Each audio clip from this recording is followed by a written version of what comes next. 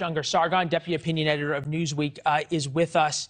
Now, to be fair, the answers to the fentanyl question are a lot more complicated and a lot less soundbitey than the answers to gun control and to gun deaths. Is that part of the reason, too? Honestly, it depends which gun deaths, right? There are a lot of gun deaths that Democrats don't want to talk about either, right? The ones that are happening on the streets in the cities that they run, for example, which is where most gun deaths happen, right? They won't talk about that either. I think you're 100% right that this is really about politics, but even more than that, Leland, it's about class. The people dying of fentanyl overdoses are poor and working class whites, people whose communities have been destroyed by NAFTA, by the way, a Democratic policy that shipped their jobs overseas. And so, who cares about these people? Well, I'll tell you who they felt cared about them was Trump, who's the big enemy, of course, of the liberal media. So why would they take on the cause of these people? Right. And these people come from predominantly red states. We put up the map of where fentanyl deaths happen the most in America. It's where I come from Missouri. And the rest of red America, effectively. I'm looking at the map. Michigan blue at one point. Wisconsin has turned blue. Pennsylvania. But the rest of those states are red states that Republicans don't get much helping either, do they?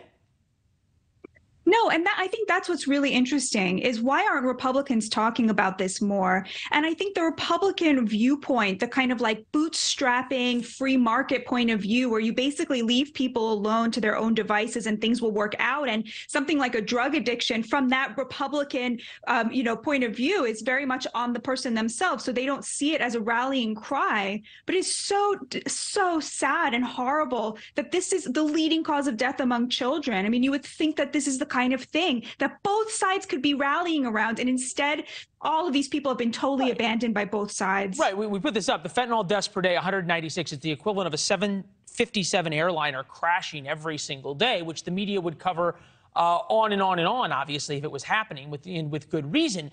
But how much of this has to do with that the press doesn't want to cover it because the answers are inconvenient effectively to Democrats and liberal intelligentsia who turn their backs on working class Americans?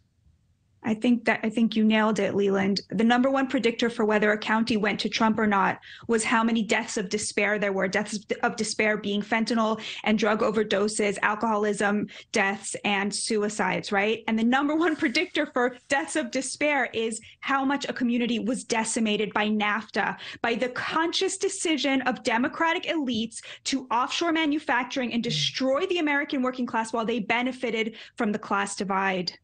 Yeah, it's crazy when you think also about how much fentanyl still comes across the border.